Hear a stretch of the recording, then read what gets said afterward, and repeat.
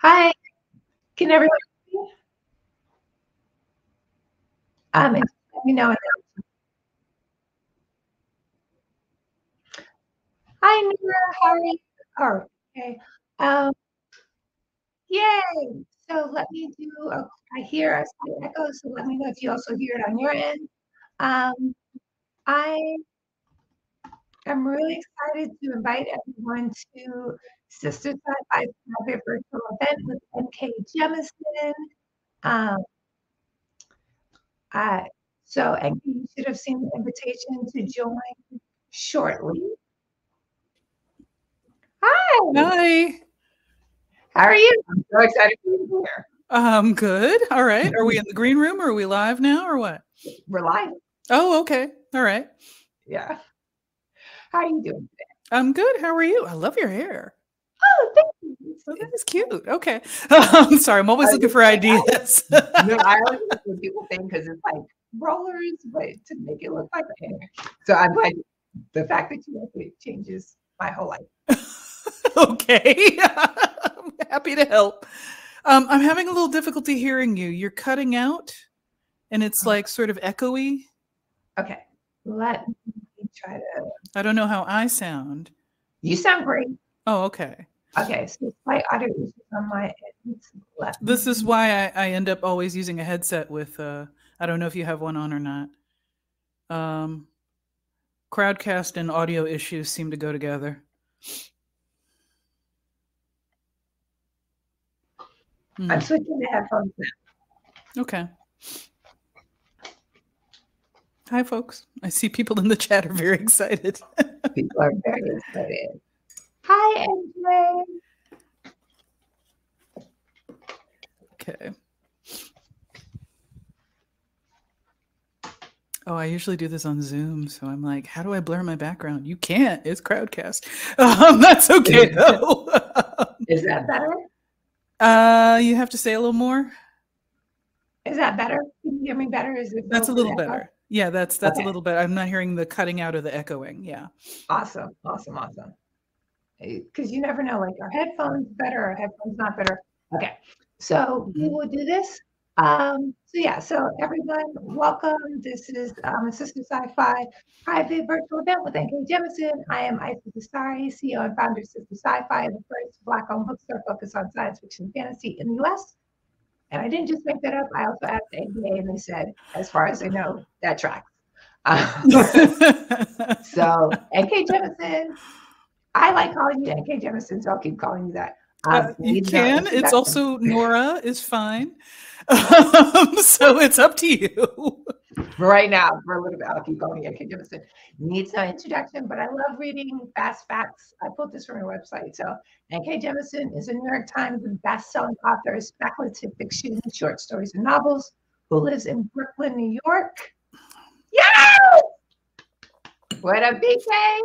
Anyway. She's been the first author to win 3 best novel kudos in a row. So not first Black woman, not first woman, not first Black person, first author, period. She also won a Nobel Award, 2 Locus Awards, and is a recipient of the MacArthur quote unquote Genius Fellowship, much like Octavia E. Butler. That's a little shocking, but yeah, I always am surprised by that part, but I'll get used to it eventually. Yeah, I mean, to me, it says one, but to me, it is definitely well earned. I'm sure as you know. So now I'm hearing a kind of ticking sound. Like a I hear here is doing a thing right now. Like a mechanical thing, or I wonder if that's maybe it's on my end. I'm not quite sure. Oh, it's gone, whatever it is. As soon as I put myself on mute, it stops. Do you hear it now? No, it's gone now. Oh, okay. That was weird. Wait, it's still there. So. It's just quieter. Yeah, it's still there, but it's just quiet. So when I'm not talking, I'll put myself on mute. Maybe I need to check my sound bar. It's soft enough now that it's not a big deal. So, okay. But yeah, continue. Let me know if there's anything weird with the sound. if everybody's around with this and the tech goddesses are okay with it, I'm going to share a sample of the audiobook just because the combination of your words and Robin Miles' voice just always gives me chills. Me too. So okay. Hopefully the tech goddesses are with me. And if not, I posted the sample on Instagram, so you can check it out on Instagram.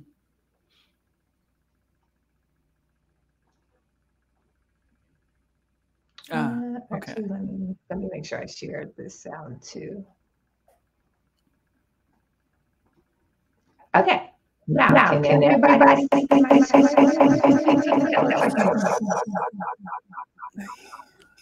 echo? A lot of echo. Yeah.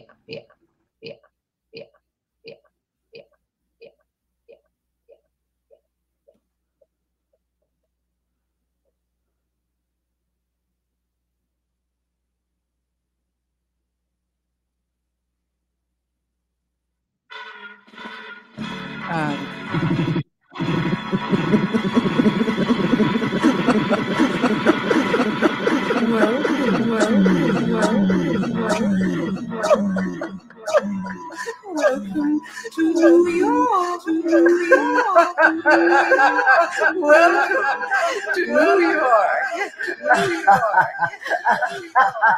Oh yes. Oh yes. Welcome to New York.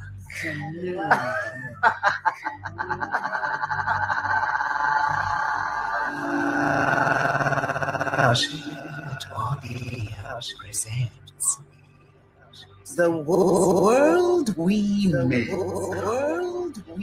Written by NK Jemisin. Read by Robin Miles.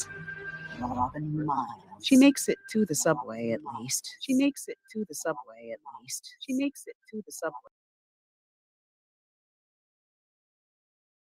So that was the sample of the audiobook.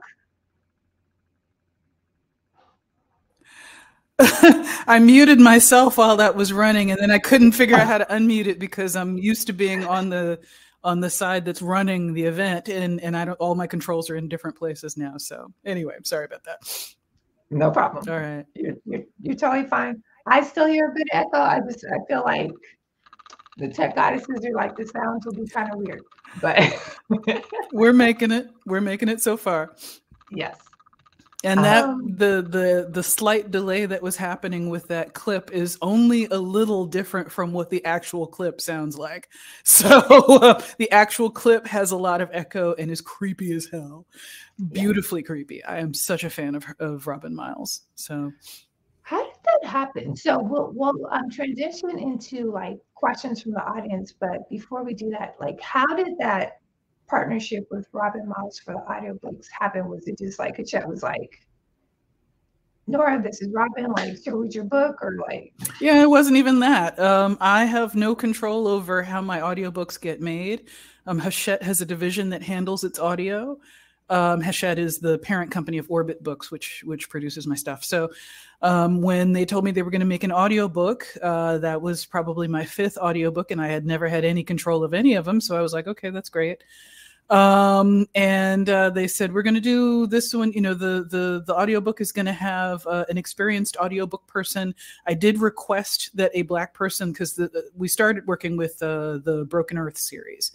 So with the 5th season, which was narrated kind of quasi in Hoa's voice and primarily in Essen's voice, I wanted a Black woman to be the narrator for that. And they said, okay, we found you one. She's pretty experienced. And I'm like, okay, that's great. Send it to me when it's done. And then she called me before they actually made it and went through this whole list of notes and pronunciations and details. And I was kind of shocked because none of the audiobook producers I'd ever worked with before had ever talked to me. And then when the actual thing came out, I was just like, this is good.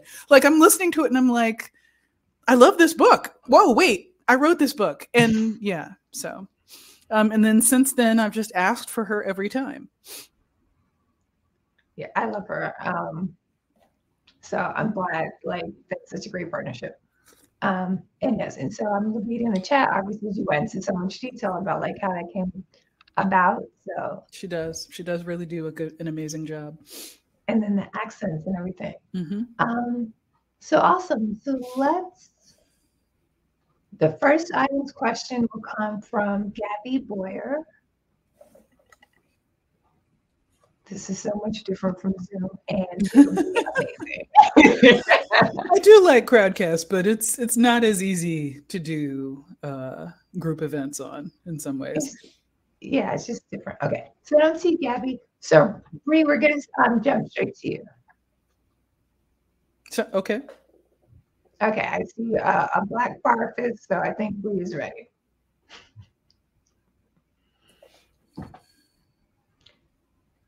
Bree is accepting and connecting. Watch Bree's audio be absolutely perfect, and I'll be all over.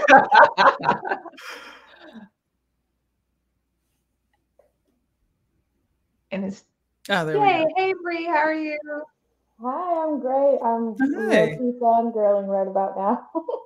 Oh, well, hello. Nice to meet you.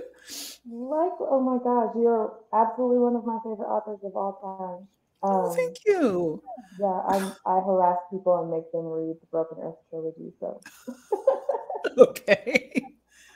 But yeah, my question is, I know that everyone kind of had to crawl their way out of the pandemic and find their way back to themselves.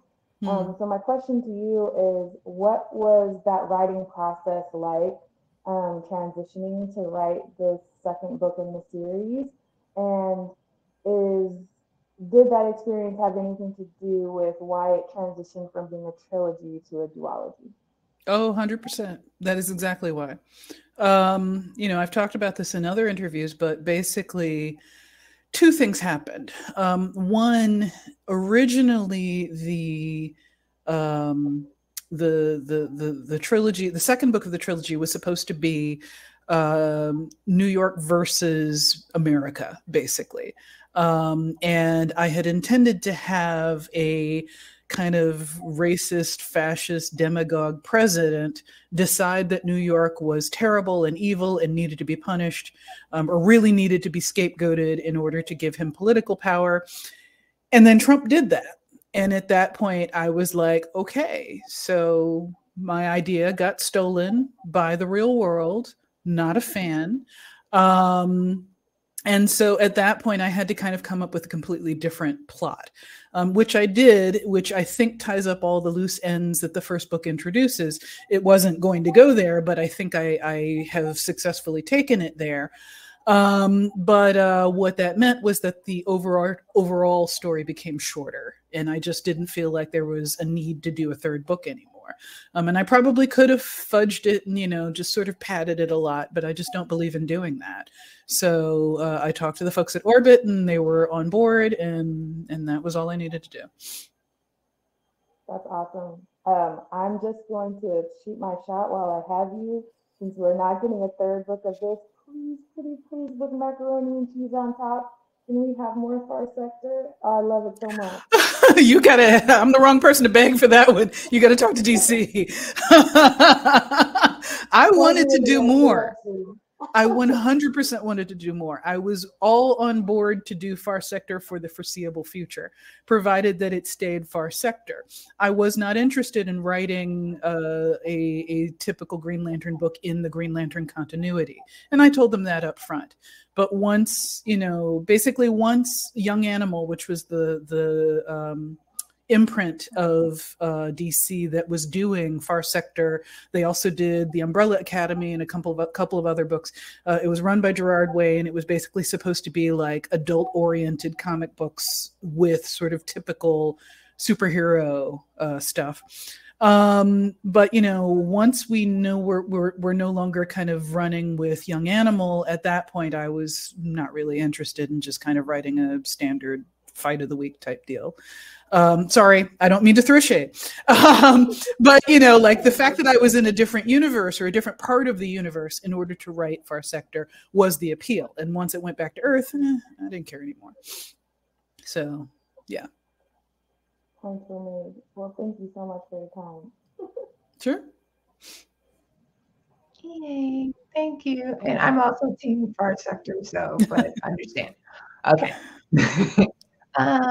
Okay, so I will transition to the next audience member.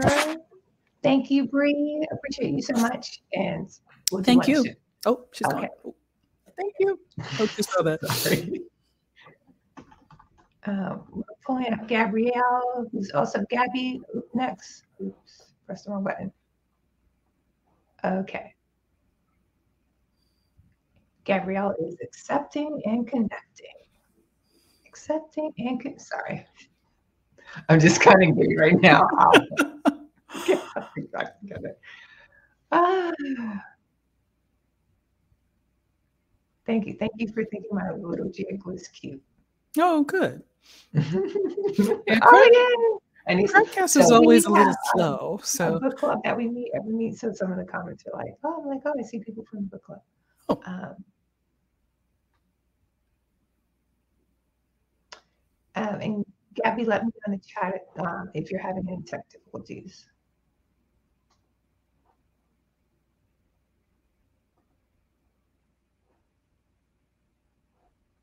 Yeah, Crowdcast takes a little time on connections, I've noticed. God, I was like, what? And I mean, I understand like the securities, I guess, is better on Crowdcast, but I guess I spent so much time in the pandemic on Zoom, just like, oh, you're taking me away from my. Yeah, I mean, it's a good system, but it's just slow. So you might want to like preload people if you want to. Yeah, like put them all in the green. Well, it's easier when you do it all in the green room, have everybody there, turn some people on, turn some people off, yada, yada, yada. Oh, that's brilliant. Okay. No, it's just a different system. Yeah, I was thinking, I'm like, yeah, I just need to figure out how to put people in the green room. I just feel like invite to screen. You just feel like what? I just, when I look at, I just see invite on screen. But I know when I started, what I'll do is as they close to, and like, as you're answering their question, then I'll invite the next person. So FYI, Tamara, you're after Gabby. I have a Patreon that I run and I'm not looking for new people for it, but I do like a live stream like once a month or so. So I'm very used to Crowdcast. I mean, and it's good for like one person and multiple talking to an audience type events. It's when you start to do like multiple people that it starts to get like just a little really slow and funky. And I think, yeah. I just love doing events where like it can be interactive and like more dynamic. The great thing about it is that I have never had a Zoom bomber on Crowdcast. And that's great. And that is why I stick with it. But yeah. So. And I guess it's your scale because I think I've only had on Zoom, I've only had a Zoom bomber once. So Gabrielle, I resent it. Maria, I agree. That is the best mug ever. I'm not even from Brooklyn. I was like, I'm not even really from Brooklyn myself. So like I always tell people I'm only like 50% New Yorker. I live here. I lived here a little bit as a child and then, you know, on and off during the summers after my parents divorced. And then I moved back here in 2007. So, you know, I'm only like 50-50 New Yorker. The rest of me is like from the deep South. So, but somebody gave me this mug and I love it. You're just like, I love it. It speaks to my soul. I think I need to get one of those. It's like, bitch, please, I'm from Harlem. Like that's right. Because I'm sure that something like that exists. I'm sure they exist. So, okay. So Gabby, while you're sorting that out, I'll invite Tamara. And then we'll negotiate that. Oh, Gabrielle is saying, I got it, but it won't let me join. Okay. Well, thank you. If they want to do something like maybe drop your comment. Yeah, we can also do a thing like where people put questions in the ask a question area down below. And if we keep having connection issues, I'll just answer the questions. Perfect. Yeah. I mean, if you want to do it that way, up to you. Oh, look at you wearing that Octavia Butler Mind of My Mind shirt. Ooh, I love it. That's my favorite Butler book. That is my favorite Butler book. Yay! And this is why we love the video component. So because we can see these cool shirts. I would like to keep the video component, but just there's an alternative if it starts to be an issue. Well, hello.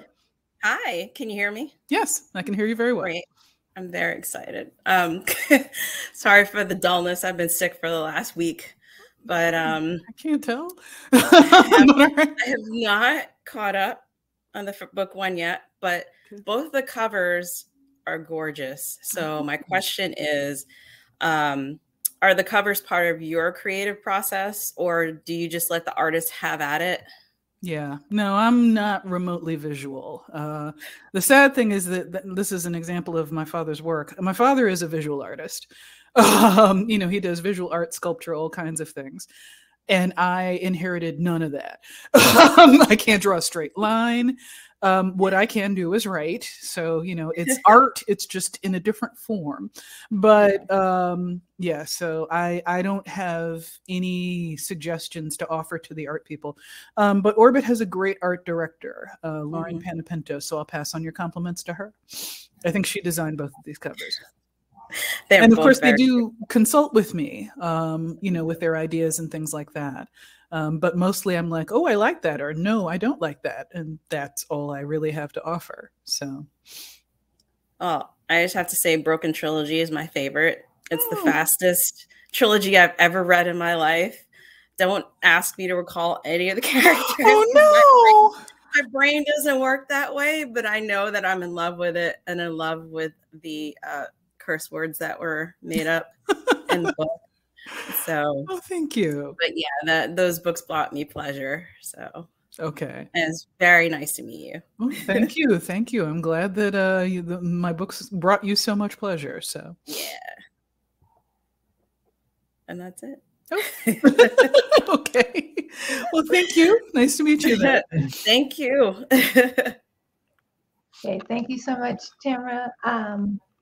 I will remove you now. I appreciate the head wrap and the shirt and all the things. Head wrap is cute too, but I was distracted by the Octavia Butler shirt.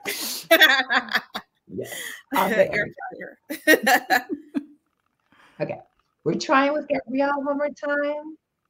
Gabrielle, let me know in the chat if you've gotten the invite. If that doesn't work, we'll move on to Aaron.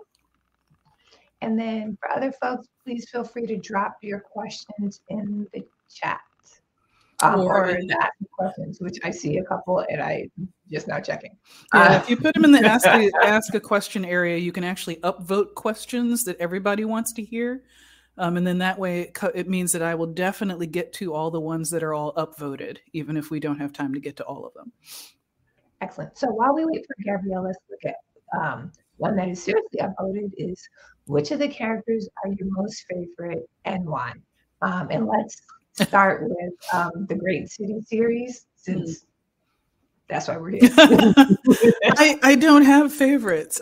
People keep asking me that, and I'm like, I write the whole thing. I like all of them. I like them all because I write them. I even like the bad guys.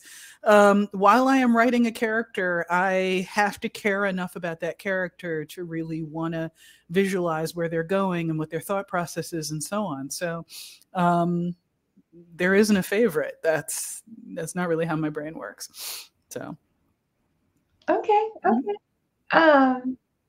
Yeah, so I agree, because I guess as readers, like, I have favorites. And like two of my answers to that question was like, which character do you like most? This or that one. So, well, I'm curious about what other people's favorites are, but yeah, for the time that I'm writing them, I have to like them all. So I don't really have a choice about that. I'm curious though, what is your favorite? It's really hard. So it varies. It is a hard question. In general, it's always between Bronca and Brooklyn. Right, like I want to have tea. I want them over. I want them like kind of agree, kind of disagree. Like I just even though they might start a fight in your living room if you invite them over.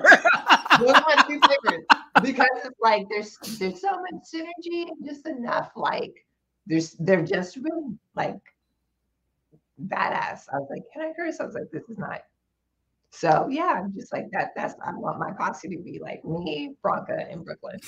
So Okay, got it. yes. So Lynn says I like Vanessa, who's also really great. Vanessa. So yeah, and their comments around how Team Brooklyn. Yes. Now we're all a team together.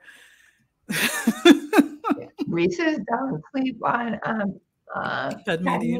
so that's also a great character.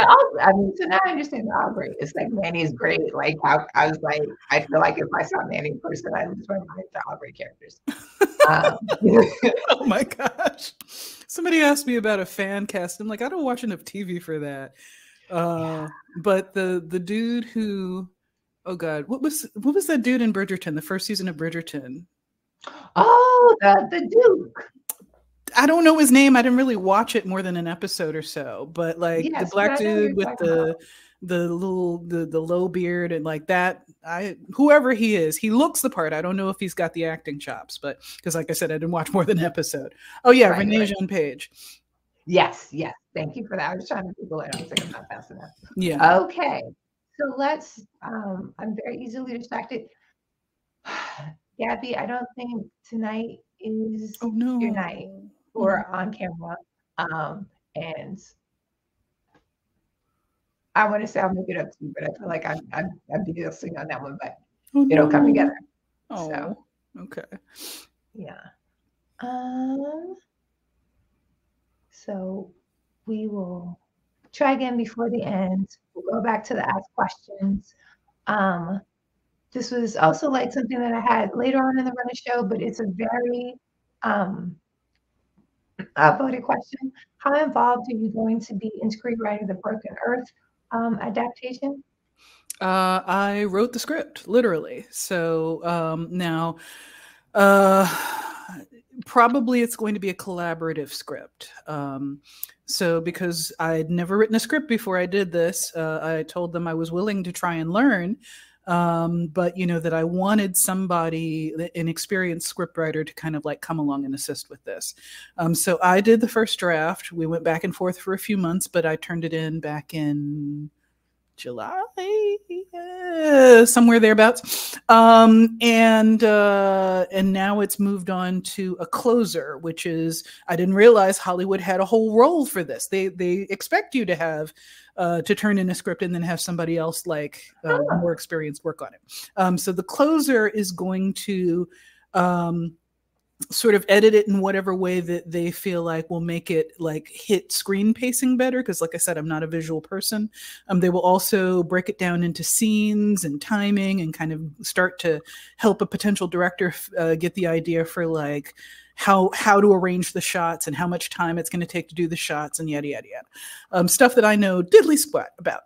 So, and then the closer will give me back the script and I will approve the script before it goes on to whoever else. Now, after that, it's out of my hands. So we don't know who the director will be. We don't know who the actors will be. We don't know if the director's going to want to make changes.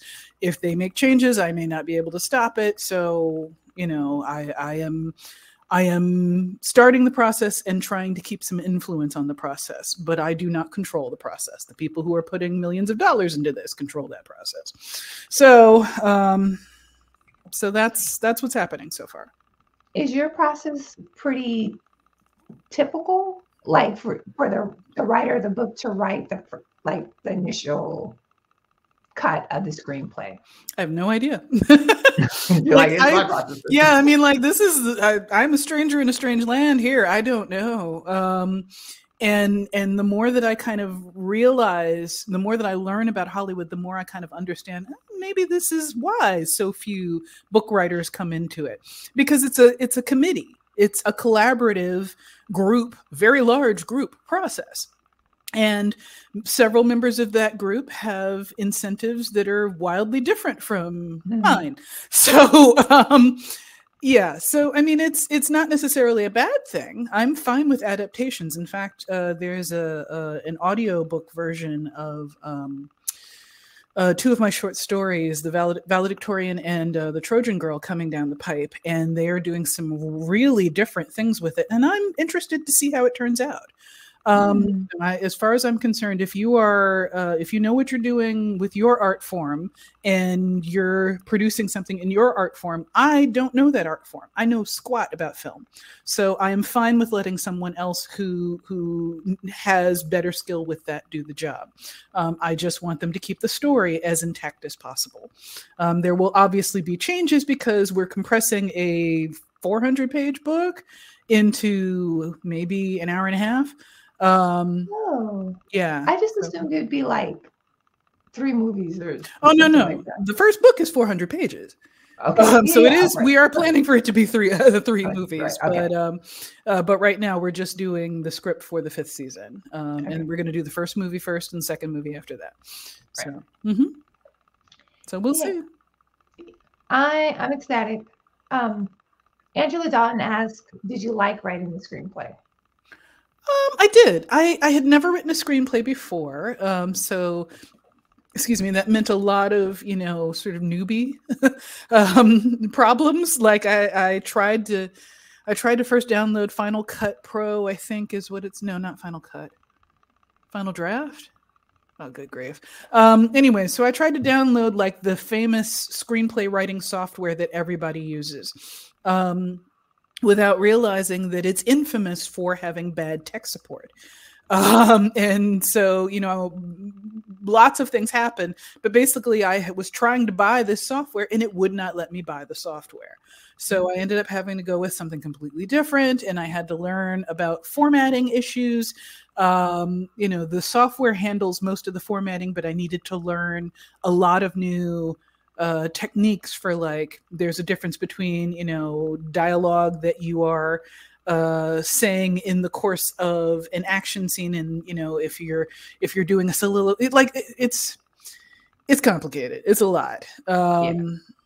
And yeah, so anyway, I finally figured out how to do all of it.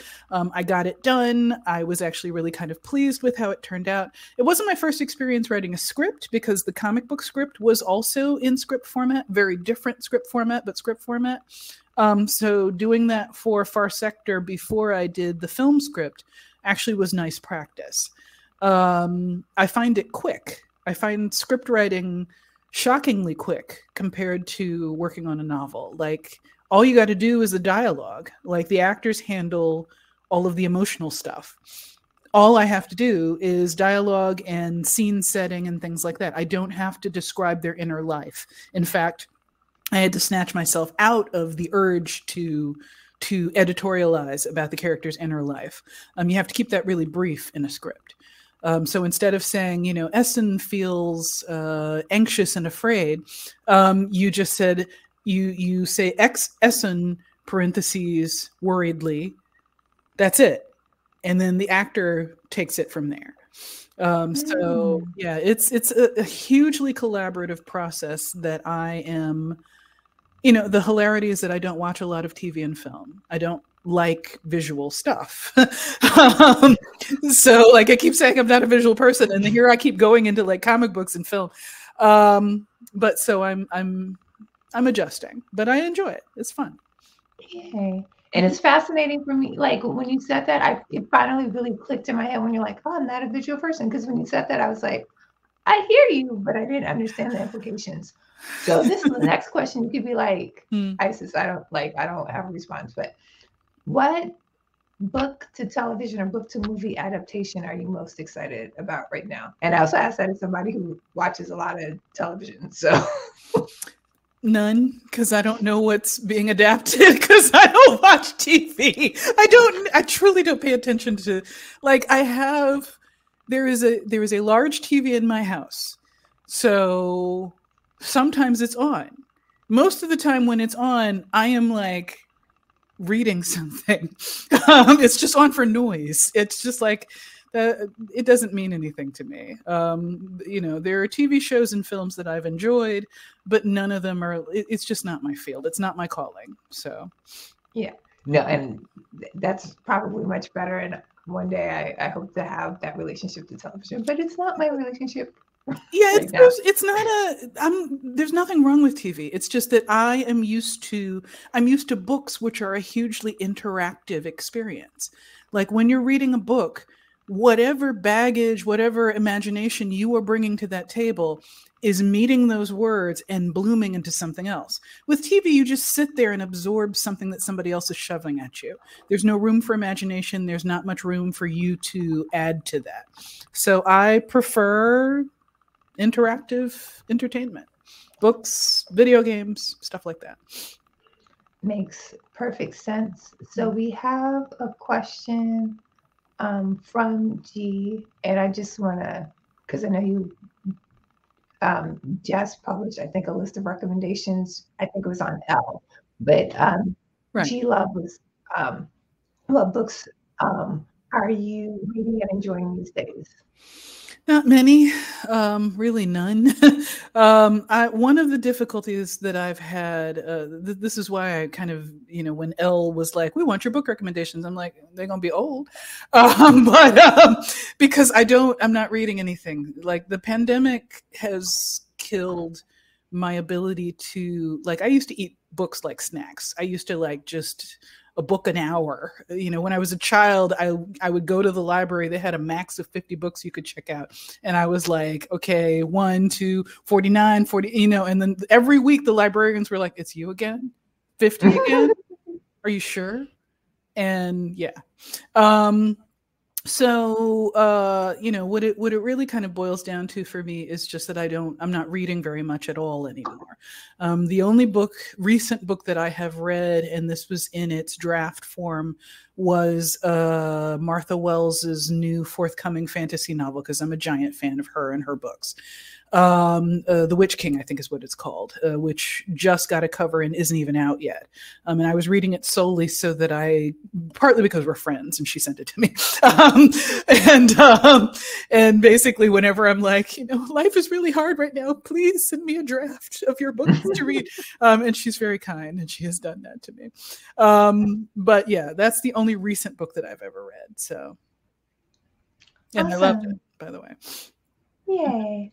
We will ask another question from the Ask Questions section, and then we'll go to Aaron's question. We'll have you on camera, so just know that that's coming up. So, NK, what is fermenting for you right now? We all want to know. What, like creatively? I just finished a book. I'm tired. I'm taking a break.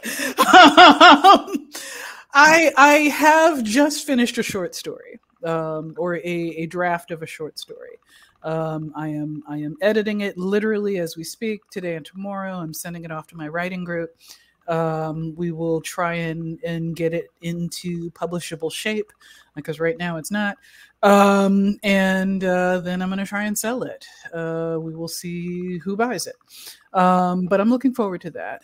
But this is the first short story that I've written in about 3 years, because I have had these books kind of just hanging over me, and that was the only thing I worked on for so long. And I'm one of those people who can't scratch that. I discovered with Far Sector that writing film scripts does not interfere with my novel writing, whereas short stories does interfere with my novel writing. I don't get it, but my theory is that because short fiction is kind of a different headspace. You have to think compact, if that makes sense.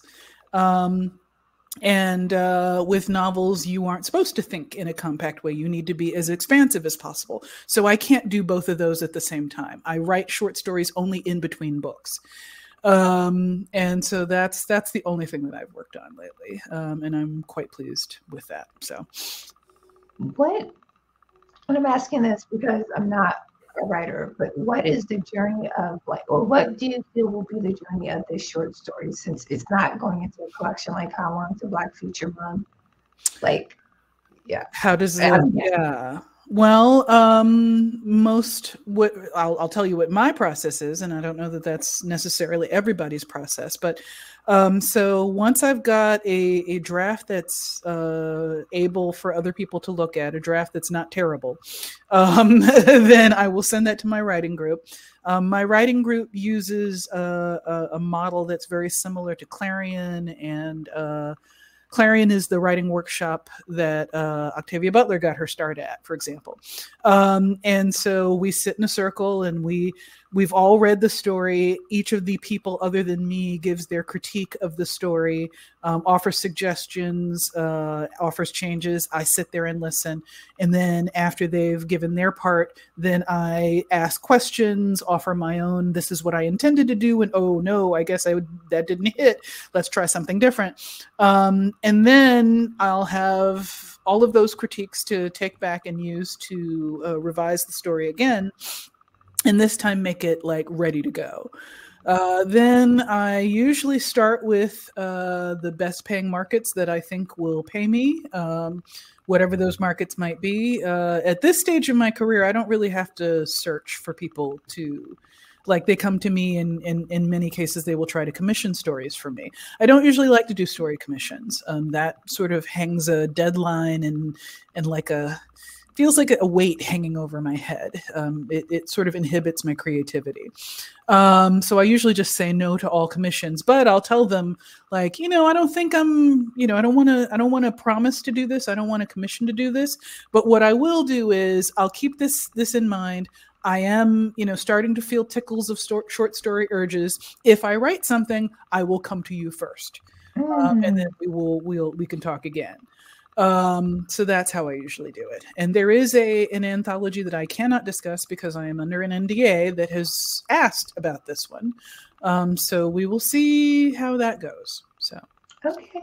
Well, we are excited about that anthology. And I'm a respecter of all NDAs, so won't ask anything more about that. And yay, we have Erin.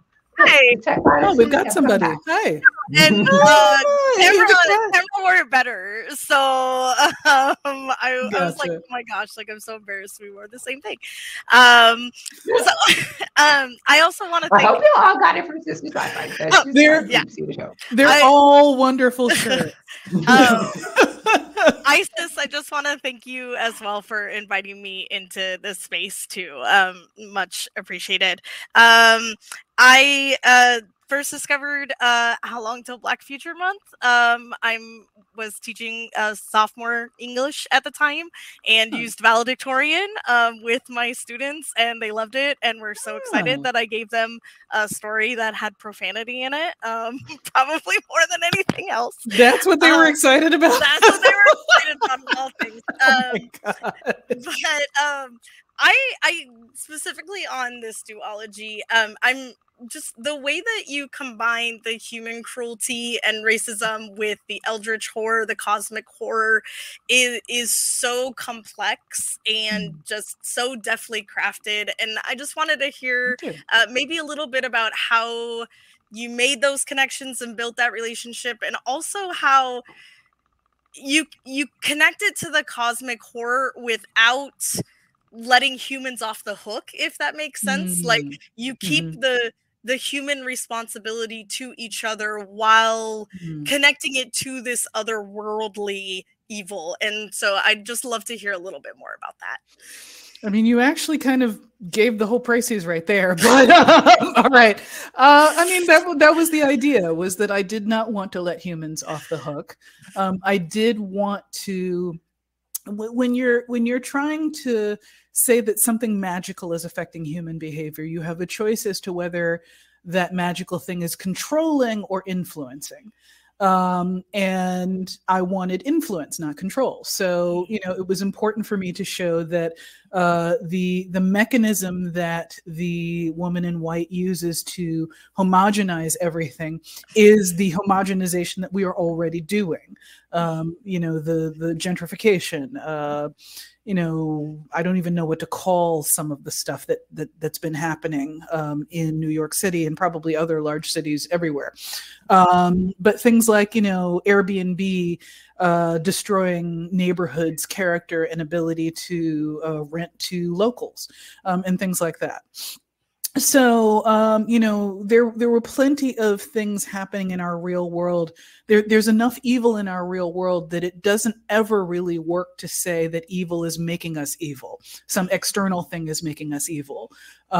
So it just doesn't feel realistic to say that. So that was really it. I looked at the same things that H.P. Lovecraft was looking at. Also, I don't know how many of you guys have read Lovecraft's fiction or his letters. They're mentioned in the story. But it kind of became really clear, especially when you read Lovecraft's letters to his fellow writers and so on, that he would do something as mundane as walk down the street in Chinatown, and he was reacting to everybody around him as if they were monsters. I walk down the street in Chinatown and I'm like, maybe I'll get pho for dinner. And, or, ooh, I want to try those, I don't know, whatever, longans or whatever. I'm mangling the pronunciation. I discovered lychees the other day. I've had lychees many, many times, but I've only ever had them canned. I've never seen them in like the whole form. So, I'm meandering through Chinatown and I'm like, the fuck is that? Sorry, pardon my language. Anyway. And the seller was like, come on, try it. It's only $9. Inflation. But so I bought them, and then he showed me how to peel them open, and I'm like, oh my God, it's raw. So, for me, that experience is discovery, is wonder, is joy, is connection with other human beings, many of whom don't speak my language, don't come from the same place as me, eating new things, experiencing new wonders. For me, it's a wonderful and a powerful experience. Lovecraft did the same thing and was frightened, horrified, driven back to New England by it ultimately. And so basically, I just wanted to say that he is sensing the same thing that I am. He sensed that energy of the city and perceived it as a threat. I sense that energy of the city and I perceive it as a source of power. So yeah, anyway, I'm babbling. Oh, Thank hello, you. Kitty. Oh yeah, this is Nyx. Hello, Nyx. Yeah. Oh my gosh, she's gorgeous. Thank you so much. Large too. Oh my gosh. Yeah, she's big. Oh, I have a big kitty too, but he's asleep in the front room. So my magpie is 20 pounds. Oh my gosh. Yeah. Thank you. Erin, That was thank you fascinating as always. Okay. Appreciate so it. much for your question. Yeah. Okay. That was John. Okay. So I was gonna have somebody else on screen, but I think they're like, I don't want to be on camera. Oh, so no. going back to which is fine. So going back to another question that's been upvoted is what if you could be involved in your dream adaptation, graphic novel series adaptation, what would it be? None really. I like adaptations when other people do them. Like I don't, being involved is the part that like I'm willing to do that for my own novels because it's important to me to see my work not get mangled. But I don't think I want to get involved in anybody else's adaptations. I don't have it's hard for me to make that connection to the visual realm.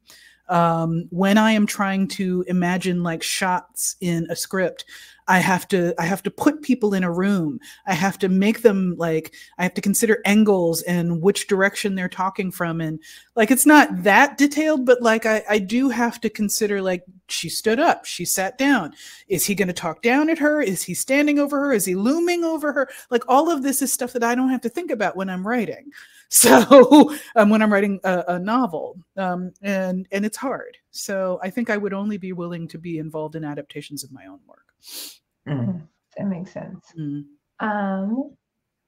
We are going to, I know you told us you don't watch television and you're not reading a lot, and I hear you, right? I'm asking this for the fangirl in me, and it is a question that is in the chat. Are you planning to watch the upcoming Kindred adaptation on Hulu? Oh, hell yes. Yes. Yeah, that is not a question. I will make time for TV that I think is worth my time. So, there's not much, but yeah, I'm in for that one. Are you? Oh, the ticking sound is back. I don't know what that is. It is. Let me mute. Oh. It's definitely okay. Let me ask this question quickly. Are you excited or nervous about the adaptation? Am I excited or nervous about what? You cut it. Kindred to the adaptation. Waiting to judge. Yeah, I don't have any feelings about it until I've seen it. It's gone now. Oh, you muted. Yeah, as soon as I was like, oh wow, let me play around with my mic. Yeah, we'll just ignore it. Yeah, it's definitely me. Yeah, we'll just move on. We got a few minutes left, so I don't want to miss too many questions. Okay. Yeah. So, and I'm also like, if you've like, she's giving around questions. I'm trying to prioritize questions that are related to the Great City series. So would you write an anthology to give us a deeper look of what happened to the failed cities?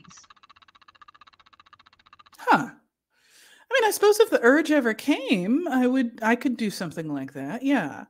But the failed cities aren't living cities anymore. So it would be an anthology of tragedy, which would not be good. Yeah, so I think I would.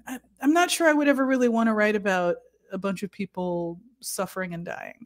I mean, I do that, granted, but like not intentionally. So I don't set out to make everybody die.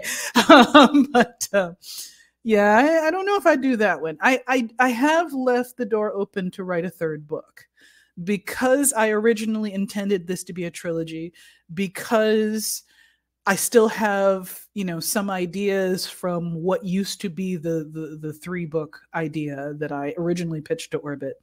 And obviously there's a really big obvious dangling plot thread that I could pick up, and if I ever decided to write a third book, I left that in there on purpose. However, we'll see. We'll see if the urge takes me. Oh, you're still muted. Yeah, I forgot. That's okay. I did that too. So thank you for that response. Ariana has a question that is also related to like the Great Cities series and Lovecraft derivative. So Ariana, you're going to see an invite to be on screen. You can either decline it or let me know in the chat if that's not flowing for you.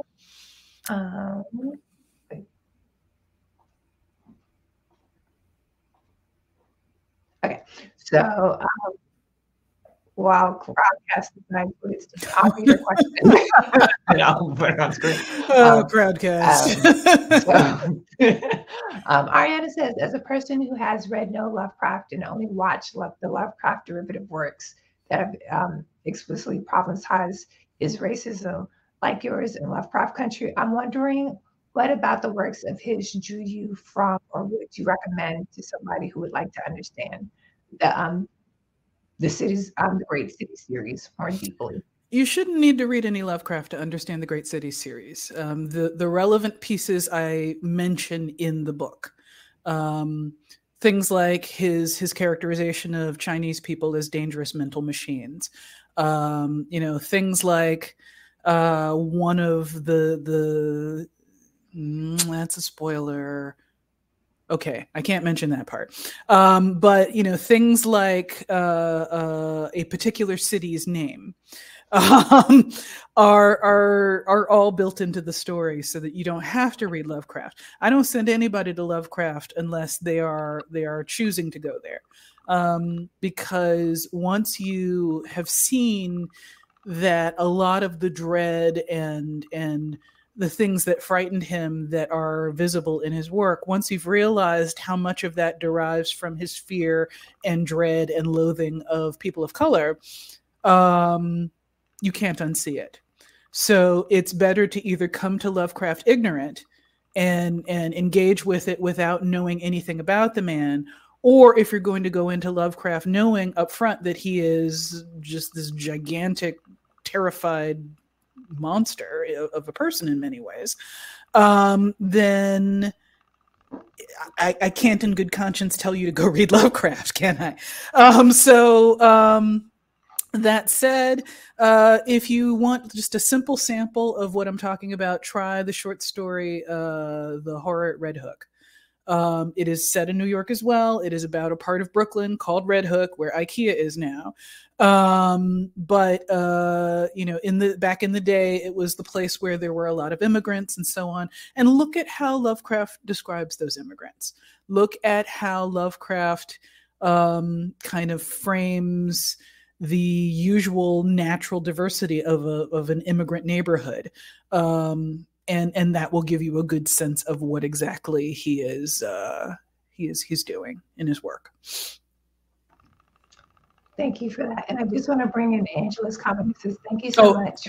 Side note, Horror at Red Hook, you can probably find online free. A lot of his short stories are public domain. So awesome. For exposing Lovecraft without amplifying his work. You're such a blessing. Thank you. So yeah. This will be... I mean, I will say Lovecraft's dead. So if you decide to read him, you're not going to be like, there's no amplifying his work at this stage. He is permeated so thoroughly throughout our zeitgeist, through the fantasy and science fiction world, through TV and film. There's no putting that genie back in the bottle. So you can buy Lovecraft if you want without feeling like you are giving money to a terrible person. But there are libraries and a lot of stuff is out there free. So anyway. Agreed. So I'm going to ask, Bree has a question. You mentioned that you're not a very visual person, but the beginning of The City was very visual. When we meet, who will be the first avatar of New York. So where did that visual experience come from? Or do you not count it as visual? I have tried to explain to other people how my weird, bizarre ass brain works, and I have not been able to. But when I am writing, I am trying to capture a feeling. So I will use whatever tools I need to create that feeling. The feeling is what I'm searching for, not the image. So, like in that very first chapter of The City We Became, the character is standing on a rooftop yelling at New York, basically. And he's singing to the city, and the city is singing back to him. He talks about, that he's feeling like he's listening to the Ode to Joy with the Busta Rhymes backbeat. I'm bringing in sound, I'm bringing in smells, I'm bringing in visuals, but all of it is intended to build towards this feeling. I'm not interested in the visuals alone. So visuals alone don't have meaning. They don't have feeling. You have to put all of that together. It's jazz. I don't know how many of y'all grew up listening to jazz, but whenever you go to or have been to a jazz performance, but when you go to a jazz performance, usually the pattern is that each member of the trio, quartet, band will do their solo. And then at the end of it, after their solo, the audience claps. And then when the solo is done, then they come back together and do their bit. So sound to me is a solo. I'm sorry, sound. Visuals to me are a solo. I don't do just visuals. I want the whole sound, if that makes sense. So I don't know if that makes any sense or if that just makes me sound really high. I don't know. But anyway. I'm in the Bay Area, so sounding really high is very fellow. It's making a lot of sense to me. Okay. And it made a lot of sense to me. Okay. So I just want to address, so people have asked, do you have email lists? I'm directing them to, even though you're not looking for any Patreon members, I'm directing them to your Patreon page. It's just NK Jemisin and Patreon. But with Patreon, you have to pay $1. You cannot just be a member of a Patreon without paying. You have to pay at least $1. So That's why I'm not looking for new members, because I don't need, I started the Patreon when I was trying to quit my day job and become a full-time writer. And then I became a bestseller. So, it was like, thank you for the support, but oops, I don't really need this. And I actually tried to quit the Patreon 2 or 3 times. And my patrons have been like, no, we like it here. We're not letting you go. No. So I have not shut down the Patreon because of them. So let people give them your dollar. Their dollars. Fine. All I do on there is I talk once a month. I check in once a month. I sometimes post cat pictures. I will occasionally post exclusive fiction, or exclusive, like I put up one of the scripts from Far Sector, things like that. So that they have some exclusive content. But I mean, it's, I don't know that anybody that's just interested in my books would be particularly excited by it, but up to you. Okay. Well, to me, all of that seems like far more than worth $1, but who do I know? Okay. So it's 6 o'clock. I'm okay with going a little over if you want. So this will be the last formal question, and then the this or that. Oh, I missed these questions. Okay, so we'll close with this one. I had another question, but this question is better. How have the people of Staten Island risen up? I read what you talked about this, and I'm like, okay, I'm going to let NK answer this one. How have the people It's of okay. Staten Island or NK risen up to respond to the depiction in the book? I mean, I don't know that Staten Island is out there like, Hamilton, rise up. We're going to find NK Jemisin and get rid of, like, I don't think it's like that. But I will say also that I had sensitivity / expert readers for every section of the story that I was worried about. And I did have a sensitivity reader for Staten Island. So who was literally a Staten Islander who grew up there, who left. And I was like, I need to know that I'm being fair. Because I am a typical New Yorker who doesn't visit Staten Island very much, who doesn't have a positive opinion of it, because most New Yorkers from the other boroughs don't. And I needed to be fair. So, I wanted also to get the details right. And like, she gave me this, actually, it was Lauren Panapinto, who is the art director of Orbit. She gave me a map of Staten Island with like interesting areas to check out on it. So I went on like these personal tours of Staten Island where I'm just driving around the island. I'm visiting places that you see in the book. I stopped and had pizza at Danino's. It was terrible. And I put that in the book in a different way. I'm sorry, Danino's people. I'm not a Staten Islander. It was very Staten Island pizza. It was extremely Staten Island pizza. The clam pie that I talk about in the story is a real thing. I do not like it, but that's fine. That's not Danino's. That's the fact that I am not properly Staten Island and I don't have Staten Island tastes. Anyway, so yeah, it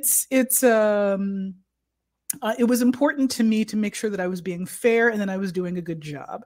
And most of the Staten Islanders that I've run into who read it were like, yeah, she's not wrong. So, I mean, it's been a reluctant agreement, but it's been an agreement. So, yeah, I was born in Harlem and I feel the same way about that. Oh, really? So, okay. I was reading this, I was like, this tracks for me, but okay. I'm not All right. Staten Island. So Yeah, I tried to save like the only really negative things that I said were about Long Island. So they don't count. I don't care. Nobody cared about Long Island. Anyway, so. Yay. Your work is such a blessing. So thank you so much. The fact that you said yes to this private virtual event with the Sistah Scifi siblings means so much to me. I think it means a lot to the Sistah Scifi siblings. So I appreciate you and your time and your craft so deeply. Thank you. Yeah, and I wish I could have done it in person. I'm just like, I'm still being leery because of COVID. I could not in good conscience have events happening in places where later there's an outbreak and I find out that somebody got sick or died because of me. So I'm still trying to stick to virtual events. And thank you for all of you for joining us for this. So. Yeah, and that we get it. COVID is real and it's out there. So Ain't that the yeah. truth? Yeah. Yeah. So And it's nice to be able to like. Some of us are in our bedroom in our pajamas and interview with you. I'm not saying me. oh well, okay. So yeah, so we appreciate you. We appreciate your magic. In 1 minute we can do this. On another event, I got feedback like it's nice to close out. It's a sci-fi call and response. It's when I say something, it's me and you. So if you're game for that, you can do that. It depends on what you say. The So call and response goes claim the magic, and the response is create a future. We do that 3 times, and we all say Ashe. that's beautiful. All right. Yay. Let's claim the magic. And what was the response? Create our future. Create our future. Beautiful. I love it. Okay, we can do this. Okay. It's me and you. we'll do it as best we can. Right, it'll be fabulous. Claim our magic. Create our future. Yay! And we'll just do it once. And we all say Ashe. Thank you so much. I love it. This is beautiful. And we'll be in person whenever it's safe. We will definitely do this in person at some point. Okay. All right. Bye. Bye. Oh, wait. I can't control it. Oh, yeah, I'm going to do it. I can't shut it down. I'm so used to being in